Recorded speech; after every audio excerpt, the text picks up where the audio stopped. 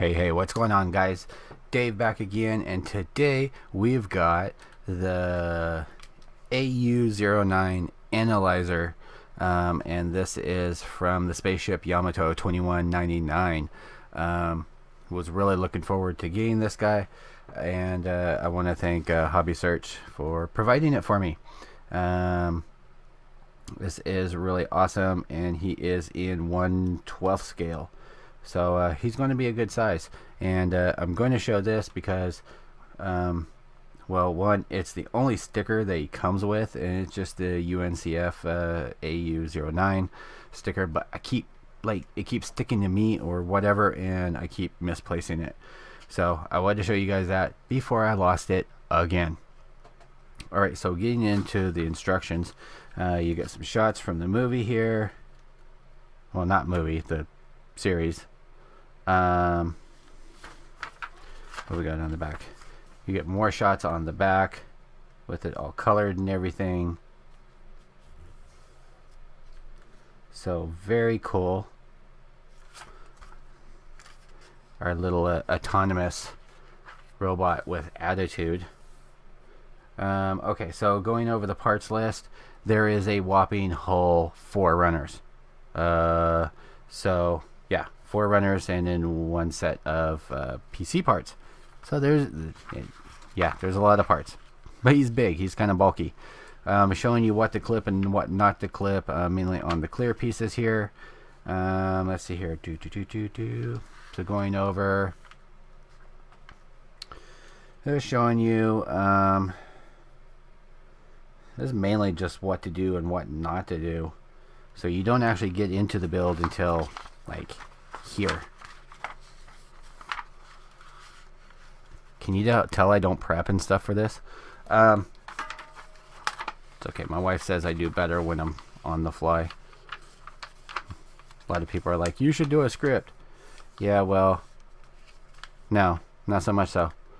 Okay, so we got the head unit here, putting all the pieces together. And I think I'm gonna boop.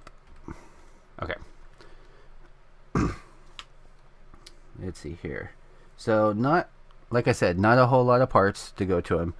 I already have ideas in my head, and you guys are like, of course you do, Dave, because you know he's got to have lights and be blinky and crap.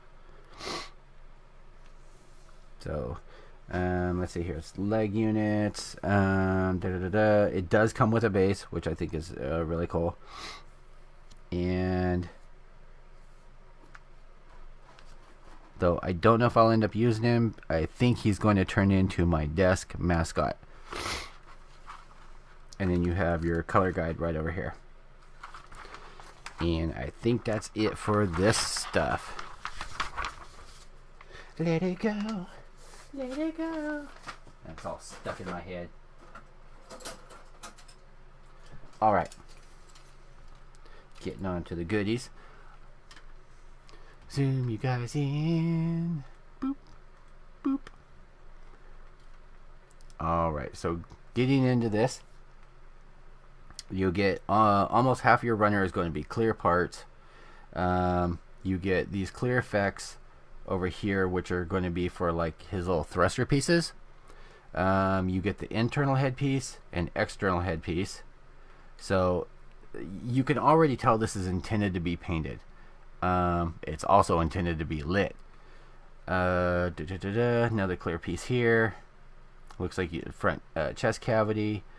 Let's see here, these encase over here look like joints, so I'm trying to see, they're kind of flexible, but so you get some red pieces over here. These are all just in solid black. 2 like burgundy brown parts over here, so that's runner A.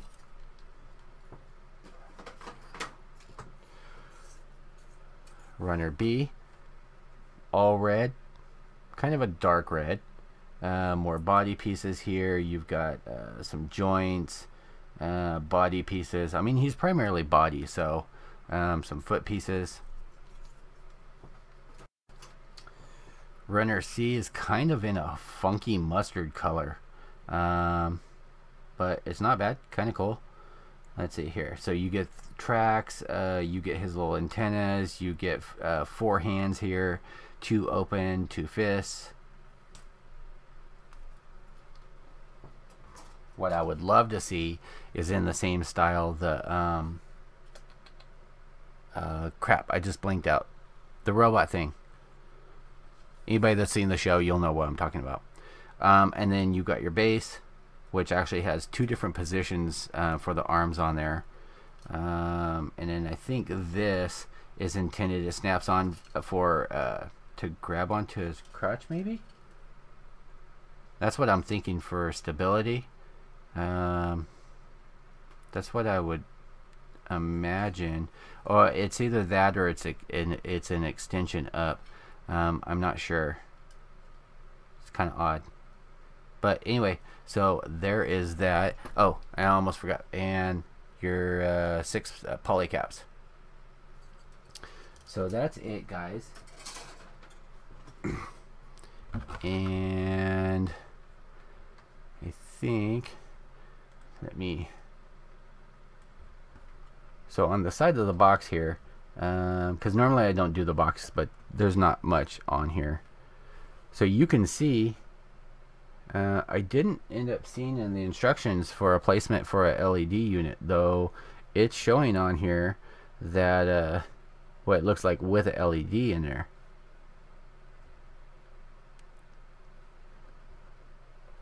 So that's kind of interesting.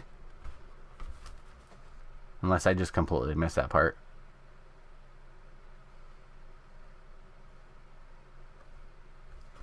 But yeah, very cool. So like I said, I want to thank HOBBYSEARCH for providing this for me. And wow, I didn't realize it came out. What was where it just came out?